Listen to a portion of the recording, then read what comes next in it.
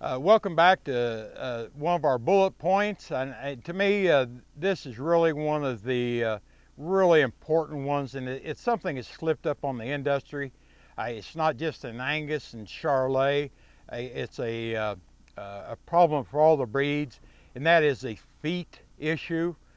I don't know of very many breeders that have really paid as much attention to feet and leg structure as we should have. And my reasons for this are three. One, you can get animals that are unsound on their feet because they just flat been fed too hard. As all of you know, that would be founder. This is from a high grain, high gain ration, and the bulls just their feet grow out, and they never will be sound, and sure can't travel. So that's one thing. And the second reason or problem that we've got is because of genetics. Through the years, there's been genetics that have been used that the feet weren't good. They crossed over, crab claws is what I call it. There's also animals that are too low in their pasterns. When they come down step, then the feet tend to grow out because there's nothing to wear those feet off. An animal needs to step correctly every time they walk to keep the toenails and their hooves wore down like they need to be to keep them sound. So overfeeding, genetics, and then a problem that I struggle with is we add more and more performance to cattle today and have in the last 20 years. And I'm a total believer we need to keep increasing the profitability of our operations. But the problem I have, or the question I have, is as we have increased pounds and pounds and pounds, this animal body is still sitting on this same size foot. And in many cases, the foot has actually gotten smaller because with the increase for more pounds and more gain and everything, we've also, in many breeds, pushed for lighter birth weight and lighter birth weight.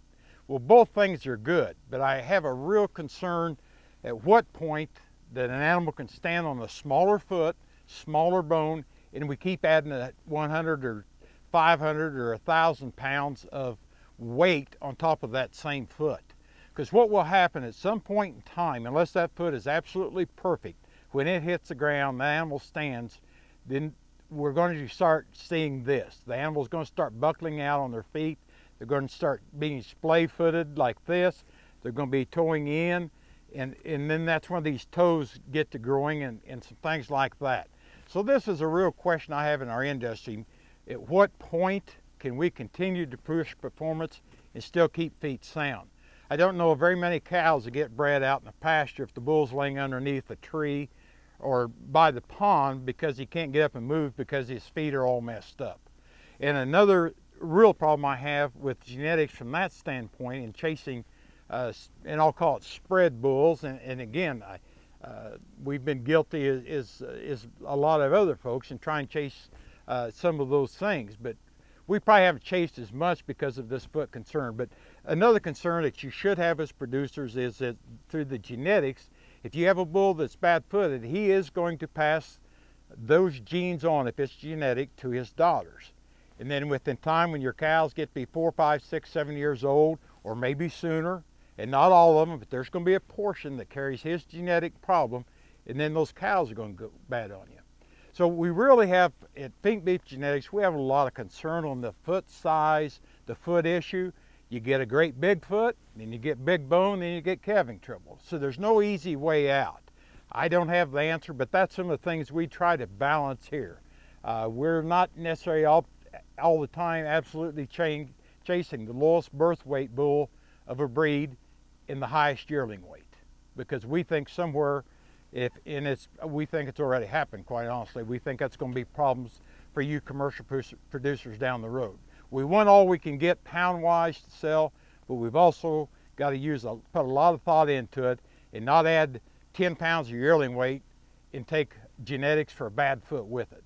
That is totally unprofitable and will continue to be. Again, the legs, the structure on the animal, once we leave the foot, everyone knows if you're too straight in the shoulder, you get an animal that walks like this. If you're too straight behind, it's the same thing behind. Well, you don't get very many cows bred again by a bull that's every time he gets up, he's stiff and sore. That bull will not get the number of cows bred that he needs to. He will not get them bred in the first 21 days as he needs to, or as many. And again, genetically, those problems are going to pass on from generation to generation if it's genetic. So that's a problem of straightness of joints. The other problem I mentioned was the weakness of the pasterns. If the animals tend to set down their feet and we'll say skid out, then the toes on the back feet and the front feet, when they set down that low, close to the dew claws, the back, then those toes will tend to grow out because that pressure is not on that foot every time it comes down to keep that hoof worn like it needs to stay worn. So there's a lot to do in the whole process of the beef industry, and that's what some of these bullet points are about that we're talking about on our video, to let our customers know and potential customers know that we do watch the little things that make a lot of difference in your bottom line. If an animal doesn't move good, and I'll go back to the athlete portion in the video, that an athlete moves good. They move like, I like to say, a cat. You watch a big cat and they just stride out and their feet match where they walk every time and then cover a lot of ground quick. And that's what you need in your beef cattle. Soundness is one of the really big problems, along with fertility, and these traits are not measured by any EPDs basically at this point, or very little. So these are things as producers, commercial cattlemen, that you need to watch for when you go to buy bulls. Crippled genetics do breed on, unless it's from founder, which is too much gain, and then again, somewhere along the line, the foot size and mature weights all will come into a balance, and we will continue to see foot problems, I'm predicting, in the future, simply because we've had so much weight to finish steers, and then that comes back to the cows and the bulls, that we may have some problems down the road. But at Fink Beef Genetics, we try to watch feet extremely close. We learned this many years ago. We will not use a bull that we know has foot problems or passes anything on. We stay completely away from those genetics and try to keep our cattle very, very sound for your customers. For more information on the Fink Beef Genetics program, please feel free to keep visiting our website and read about some of our history and the current things we are doing.